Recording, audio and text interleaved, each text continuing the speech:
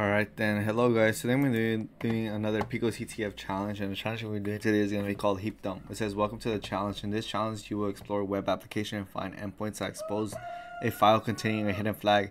This application is a simple blog where you can read articles about various topics, including an article about API documentation. Your goal is to explore the application and find endpoints that generate files holding the server's memory where a secret flag is hidden. The website is running on PicoCTF News. So we click on this right away and we look at the two hints, which is explore backend development with us, and the heap was dumped. So we look at this, we see that it says your goal is to explore and find the endpoints. So we have to look at endpoints, and then we see right here we got two of them right here. So explore development with us, so API documentation, and it takes us to the backend side of the site. And this challenge has to do with heap dump, so I'm assuming that we just had to go to heap dump. So I click on this and then try it out. Let's see what we get here. Execute.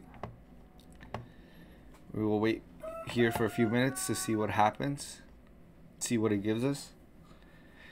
And then we got all this. We get download file. I just copy the link to the address and then use wget right here. Wget.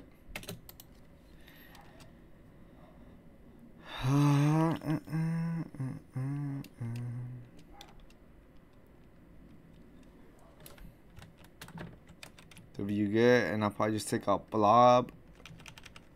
If not, so I'm actually download this.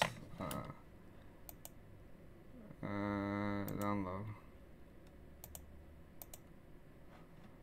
more apps. Visual Studio Code. Okay, let's go look at this.